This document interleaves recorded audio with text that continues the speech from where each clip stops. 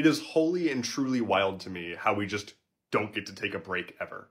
It's 115 degrees outside. Better go to work. This is not how humanity is supposed to function. We have to continuously make this fake line go up, and our entire society is structured around just-in-time supply chains. We have no stock anywhere. We have no backups. If anything stops, it comes grinding to a halt.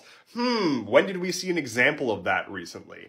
We can't just keep going on like this forever. We need to take a break. We need to have some change to the way that we approach going about our day, going about our life. We gotta be like other countries that take a month off in the summer maybe, or can actually have some time to be with their family, have family leave, just anything but the constant grind. It's unsustainable, and we've been doing it for way too long.